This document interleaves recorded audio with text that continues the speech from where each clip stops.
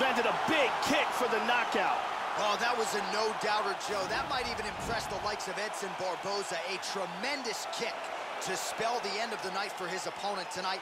He couldn't have caught him much more flush than that, Joe. Full force, beautifully extends the leg right to the target, and that is the end of the fight. You got to think his paycheck could be $50,000 richer after that highlight turned in here tonight. And let's take a closer look at that from a different angle.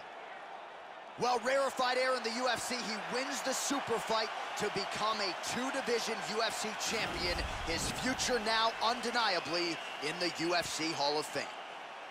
Ladies and gentlemen, referee Herb Dean has called a stop to this contest at 1 minute, 29 seconds of round number 4.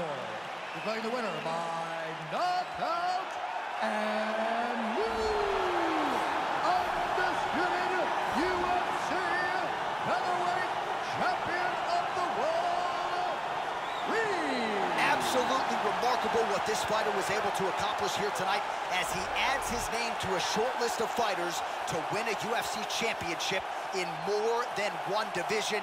He has prided himself on taking on all comers, and tonight he gets the job done in epic fashion. Congratulations to the now two-division UFC champion of the world.